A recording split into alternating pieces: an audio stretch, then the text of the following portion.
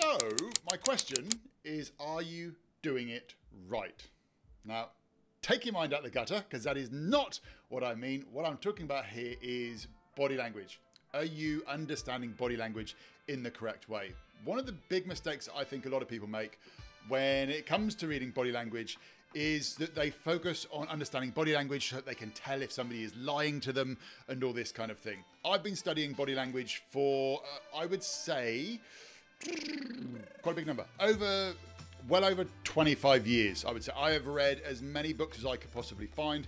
I've just reached behind me here and grabbed a few books that are on my shelf. I have spent a lot of time trying to understand body language. In actual fact, I'll give you a couple of book recommendations. The two books that I've read recently, which I feel are absolutely fantastic. First one is 6 Minute X-Ray by Chase Hughes. That is all about rapid profiling. So it's not just about body language. That was very good, that one there, on profiling people. And this one here, Winning Body Language for Sales Professionals by Mark Bowden. This is a very good book. Anyway, I digress. Let's get back on track. So the mistake that I think a lot of people make when it comes to reading body language is that they read it with the intention of trying to work out when somebody is lying to them, using it in a Sherlock Holmesy kind of way to figure other people out.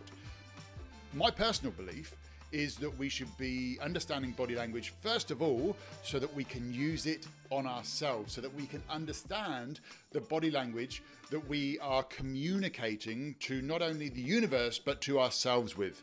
You see, the way that we use our body, it affects how people perceive us. It affects how influential we are, how we're able to communicate with other people.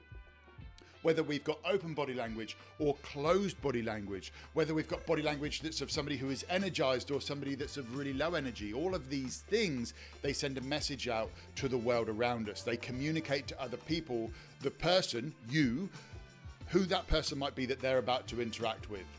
And this is transmitted before you've even said a word.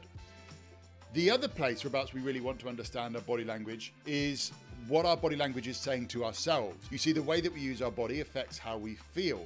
Our body language has a direct connection to our brain and changes our feelings, our emotions throughout the day. So by understanding body language and the impact that that can play, it also means that we start to understand how we're communicating with ourselves. And as I say in my keynotes, one of the most important relationships that we'll ever have is that relationship that we have with ourselves. We spend a lot of time with ourselves. In actual fact, we spend all of our time with ourselves. So we need to communicate with ourselves in the best possible way. Not just from the words that we say to ourselves, but also the way that we're using our body. So when it comes to reading body language, when it comes to understanding body language, think of it from yourself first before you start trying to read others. That's my little piece of advice for today. If you like this video, make sure you hit the subscribe button and like this video, share it around, leave a comment below. I'll see you in the next video. Toodaloo until then.